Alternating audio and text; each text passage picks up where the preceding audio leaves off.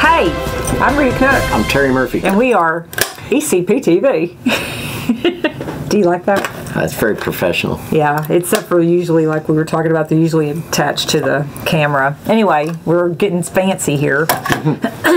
What's going on, mister? A lot of stuff this week, like seems what? like. Like what? Well, the voters, the homestead property tax exemption. And that happens in November. Yep. Guys, you got to go and vote on this. And I'm going to read to you because I'm going to have to wear my beautiful glasses. Your favorite glasses. Okay, so the Texas Increased Homestead Property Tax Exemption Amendment will be on the ballot in November. A yes vote means that you support amending the state's constitution to not only increase the homestead tax exemption from $40,000 to $100,000, but also to authorize the state legislature to limit the annual appraisal increase on non-homestead real property. What do you think about that since you live in Ferris? Well, you have to apply for the homestead exemption. Oh, and if really? you haven't done that, you need to, because if you haven't, you don't get it. What is a homestead exemption anyway? You know, that's a good question. It's a, it seems like it's just a minor technicality that you get a discount on your taxes. Okay. And it's not a whole lot, but it's going to be a lot more if this thing goes through. So make sure you vote yes on it. Yeah, that's Terry's way to say absolutely nothing in 5 sentences or more. I'm good at that. He's really good at it. Well, you have to vote on it so that I can get the exemption as well. So yeah, it's probably. I mean, from what I understand, and from Kathy Rodriguez, I think is her name. I always pronounce it wrong. She is the Ellis County Appraisal District Chief Appraiser, and she was saying, in my opinion, what she was saying, she didn't say these words, but it's kind of a no-brainer that it's a good idea. yeah, So, I mean, why not? Yeah. So there's that. There was an Amber Alert. Yeah. And that was like a 11-year-old who was on social media or something? Posing as a 21-year-old on social media. Scary. She was out of Waxahachie. The Ellis County Sheriff's Department and the Waxahachie PD were looking for her, and they found her she had last been seen in Pennsylvania Avenue, which, if I'm not mistaken, might be Oak Cliff. Is that correct, or is it more near Fort Fair Park? It says Dallas. Okay, Dallas. Well, Dallas is Oak Cliff is a Dallas. But anyway, she was found in Dallas, and they canceled the Amber Alert pretty quick, and they were thanking all the authorities who came out to help. Yeah, and they didn't give any other details as to what was going on, so we'll know more. Yeah, we'll probably, that's the thing I hate about newspapers is you write the doom and gloom, and then the good news is something that nobody ever ends up finding out about because we've moved on to the next doom and gloom.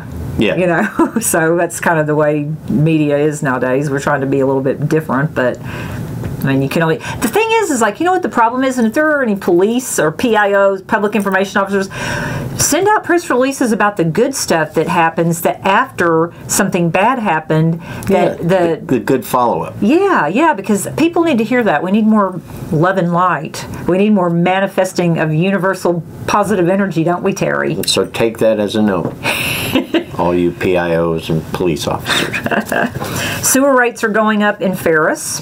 Lovely. That's just going to counteract the homestead exemption. Right, exactly. It's going to be 13.5%. 83%. 13.83%. Yeah. But it's not Ellis County's fault in this case. It's the Trinity River Authority.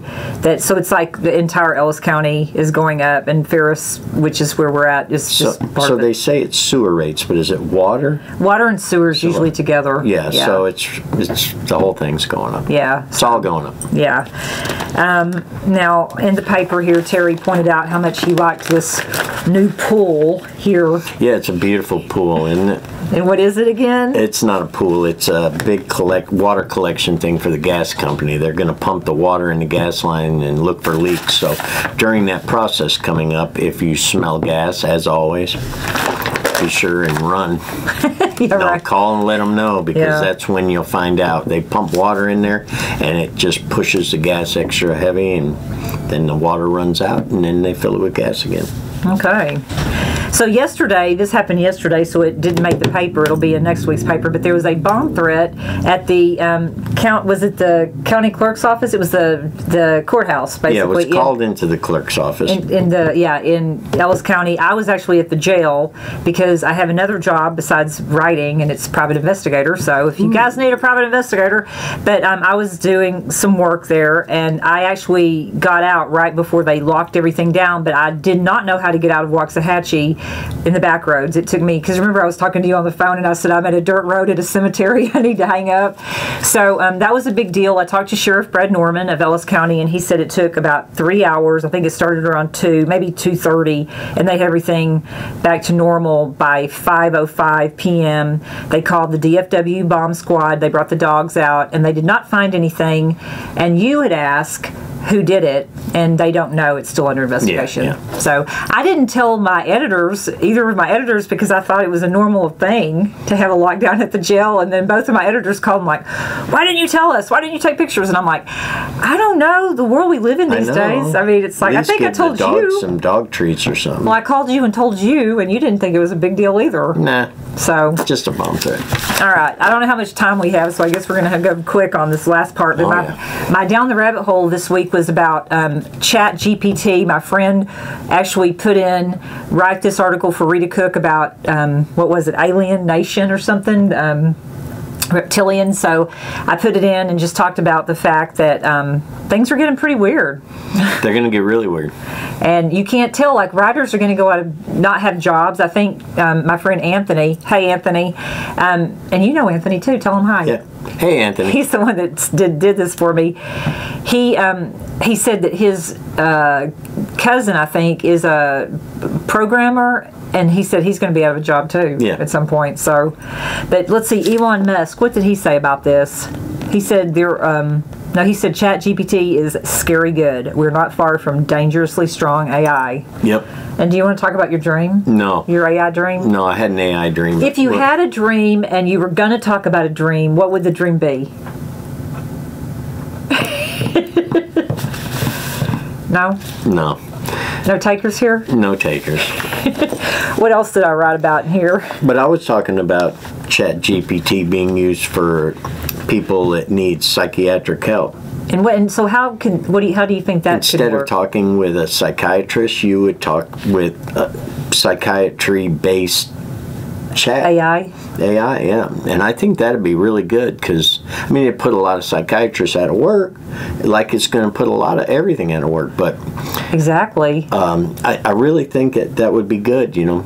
And I've done some of that ChatGPT stuff, and they say everything you want to hear. It's amazing. So are you dating a ChatGPT girl yet? I've got a date later on with a couple. All right. Are you going to drive her around in your Corvette? Could.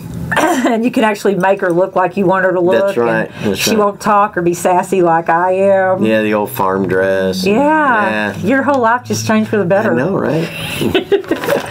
All right, one other thing I was going to say is Ferris has approved a master downtown plan, a strategic plan. They have a new core vision statement, a mission statement. They have a new newsletter coming out. The first edition is August 1st. If you're in Ferris, look for it. And if you're not in Ferris, look for it anyway, because I don't know, Ferris seems to be the city that is, well, it's distinct by design. That's their motto, and I agree with it. And Brooks Williams is really, really an amazing city manager. Oh, yeah.